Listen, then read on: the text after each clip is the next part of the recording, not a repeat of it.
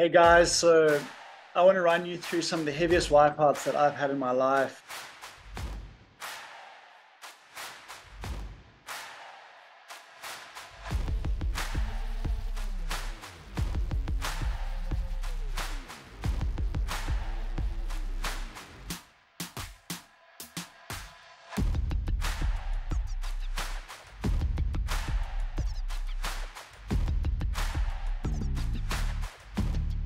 I'm like crushed by that lift.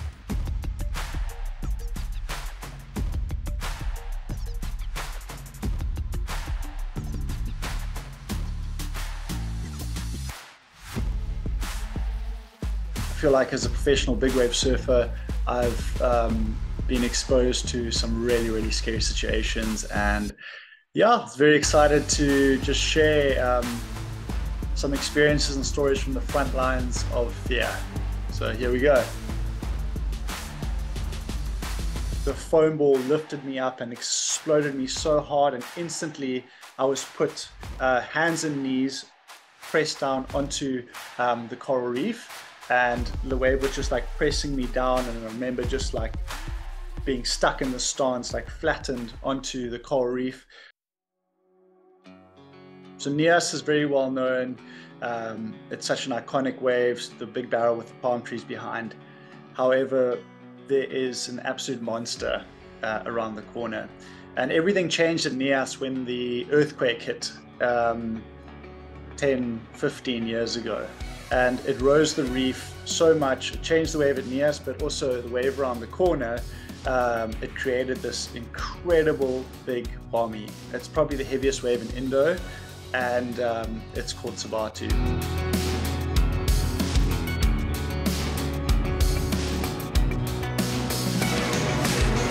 The scary thing about this wave is during that earthquake, the reef was raised out of the water. So right in front of the wave, in front of the takeoff spot, about a foot out of the water is this coral ledge, and it's super sharp, and it's like this long table all the way to the shoreline. So when you're paddling into a wave out there, you know that if something goes wrong, you've probably got one wave, and then the next one's going to put you very close to that wall of coral reef. It is terrifying.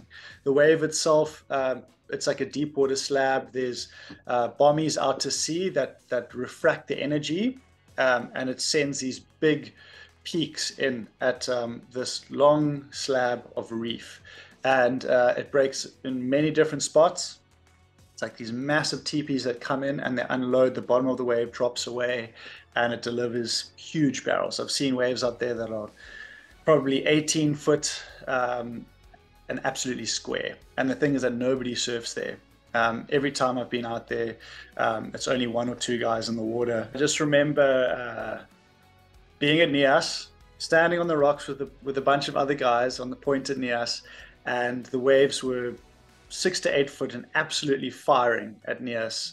And I said to the guys, like, hey, we're going to have epic waves of gotcha, but around the corner, there could be something life-changing. There could be something out there that we will never forget. So Alex, Gray, and myself, we took the walk around the corner, and we knew there was a boat that was going to follow us, and the rest of the guys went out to NIAS. Alex and I paddled off the rock shelf.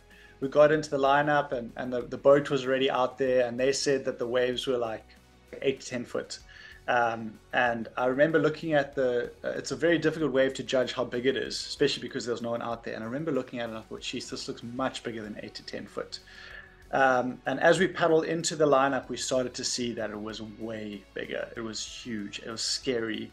These big blue mountains of water, these big peaks that were just marching in and unloading on the reef. These huge, perfect barrels, waves of a lifetime, over and over again. And I just knew, if I got one of those, it'll be the wave of my life. Alex didn't waste any time. He took off on a wave that closed out on him. He snapped his leash and he got straight back into the boat. And I was sitting in my normal spot out there. I've surfed out there a bunch of times, and the horizon went dark and the set started marching in. And I just found myself paddling further and further and further out to sea. I was sitting way out, and I just remember paddling over these big blue, like thick mountains of water, and watching these things freight train along the reef and spitting their guts out. And I just thought, like, it's really, really dangerous out here. I'm so far away from help, and I need to pick my waves really carefully because the chance of something bad happening is very, very high. So yeah, I was sitting far out all alone and watching these incredible waves go by. Another big set marched in, and the first one was super doubled up and it moved closer in, and I kind of followed it a little bit. And as that wave went by and I went over it, I just saw the next wave was this beast, a 15-foot plus, kind of peaking up with a double up inside it. And I just remember how groomed it was. It was like that Indo light offshore blue water, but the thickest, scariest 15-foot chunk of water coming straight to me. And I looked at this thing and I said, okay, this is the wave of my life. If I make the drop, this is going to be the wave of my life. I actually ended up paddling a little bit deeper because I wanted to be behind the peak. And I paddled in and I was watching the bottom of the wave, watching to see if it was going to drop away, that if it was going to actually let me into it. And I paddled in with all my might, and I remember leaning forward over the edge and the wave let me in. I was like, oh my gosh, I'm making the drop. And as I bottom turned, I looked up and I saw that the wave had stretched super far down the line. I tried to like pump up, get as much speed as I could into the tube. And as I pulled up into the barrels in this massive room, it was like this huge barrel, and I could see the boat in the distance, and I knew that I was not going to make it, and I was in a very, very bad place. The foam ball lifted me up and exploded me so hard, and instantly I was put hands and knees pressed down onto the coral reef, and the wave was just like pressing me down. And I remember just like being stuck in the stance, like flattened onto the coral reef. I came up, another really big wave landed on me, went under, and I had about 2 or 3 that like really smoked me. And just the thing to remember out here, all I was wearing was a t-shirt and a pair of boardies. I didn't have any inflation or anything, or flotation. And after, I just started to think to myself, oh my gosh, like if there's another wave, I'm going up onto the rock ledge. It's like my worst nightmare. And I came up and there was another really big wave, and the wave smoked me. And I remember getting up on my board, climbing back onto my board, another 10-foot foamy coming straight at me, and starting to realize, sure, but I'm actually on top of the ledge. And I started like trying to duck dive these 10-foot foamies because I was on top of this ledge, and I could see the suctions and the swirls all around me, showing me that I was in very, very shallow water. And I was just going to keep my board under me no matter what. I didn't care if my board got absolutely grated. I was just going to keep my board between the reef and myself. I duck dived like 2 or 3 like these 10-foot foamies, just duck dive and holding on and just kind of waiting to get smashed into the reef. Fortunately, I didn't.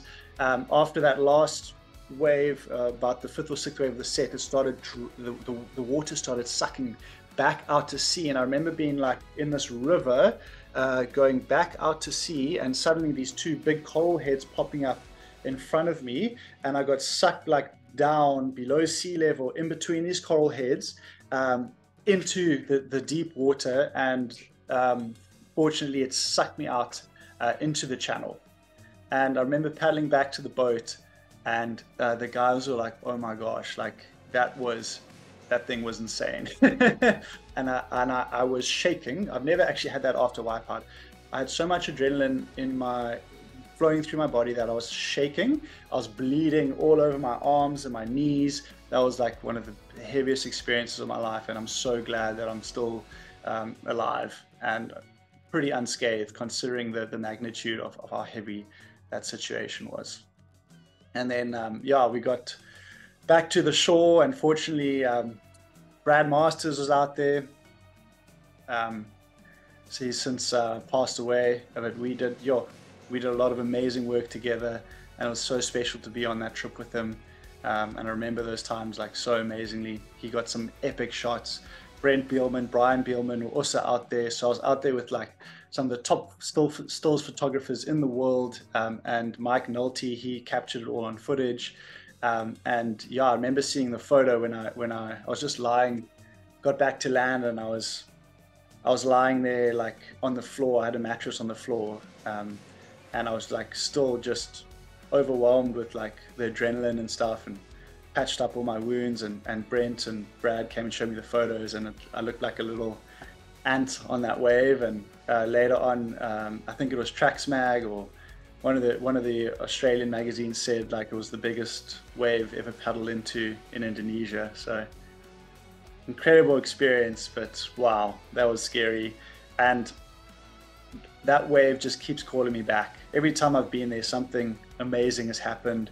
It's so misto. Every time I surf it, I'm pretty much by myself, and it keeps calling my name because I know that the best wave of my life is waiting to be ridden out there, and I can't wait to get back there to surf that wave.